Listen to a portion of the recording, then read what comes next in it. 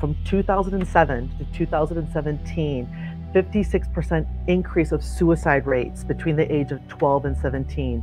Suicide is the 10th leading cause of death for 5 to 9-year-olds. I think our kids are very anxious, especially post. For kids, when their brain is developing and we're dealing with this high level of dopamine and they're on the screen all day long, they're just seeing stuff. And because they can't have a cause and effect thought process, all they can see is, am I supposed to do this? Am I supposed to agree with this? Am I supposed to follow with this?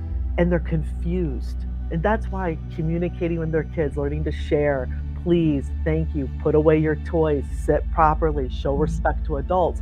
All those things aren't happening when you're sitting in front of the computer all day long. A lot of parents today, they get caught up in being very busy, and it is harder to be on top of every single thing that your child is looking at and absorbing. Tether those phones.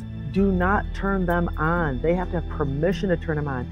Snapchat is becoming a very big problem. The increase of illicit fentanyl use death has risen by 56% in 2020. And this is from kids getting in contact with drug dealers on Snapchat? On Snapchat.